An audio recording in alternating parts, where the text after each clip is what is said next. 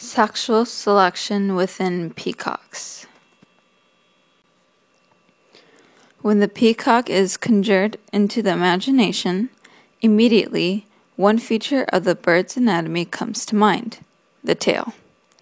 Peacocks are famous for their striking plumage, both because of its size and fan shape and its rich, iridescent hues of green and blue.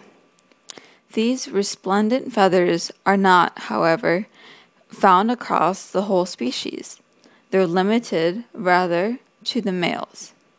Peacocks use their eye-catching tails to catch the eyes of peahens, which have a simple brown coloration.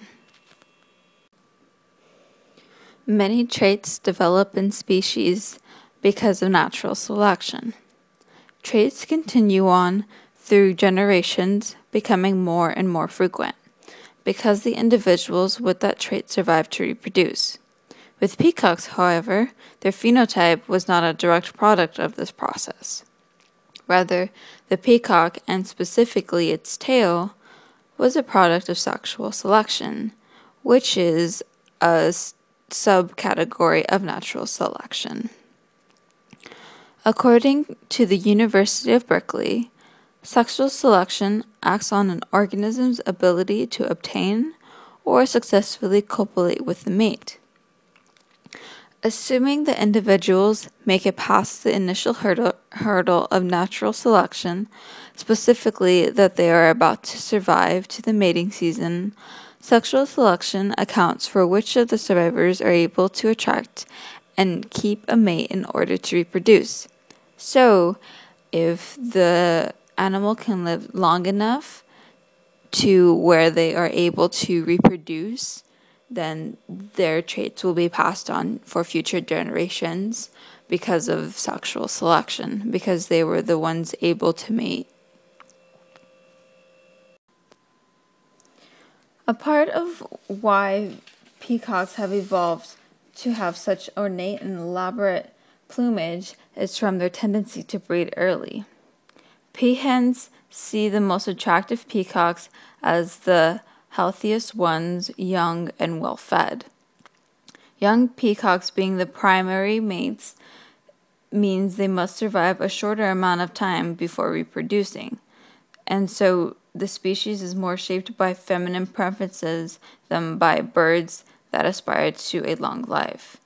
So because the peacocks reproduce at such a much younger age than the peahens do, the necessity of the peacocks to live longer goes down, and that is through sexual selection, because the peahens are looking for younger males than they are older.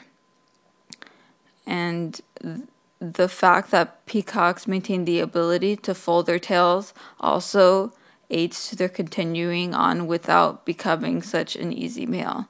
So one way that peacocks extend their life is through a defense mechanism, which is hiding their tail from predators and making them less noticeable. Although peacocks are able to hide their tails from predators, the tail is still quite a burdensome trait for the peacock. The length and weight that the peacocks have to drag around makes them a lot slower when it comes to running away from their predators. It's irrefutable that the tails of peacocks were born of a mating advantage rather than survival. The question then becomes, what makes these tails attractive to peahens? A large reason as to why traits in general are considered attractive can be found in the biological processes that shape it. In human females, for example, a low waist-hip ratio suggests a high estrogen ratio, which is an indicator of a better reproductive function. By contrast, peacock tails are not linked with the fertility of their owners. Where a juvenile peacock to be castrated, his lack of testosterone would not impede the growth of his tail.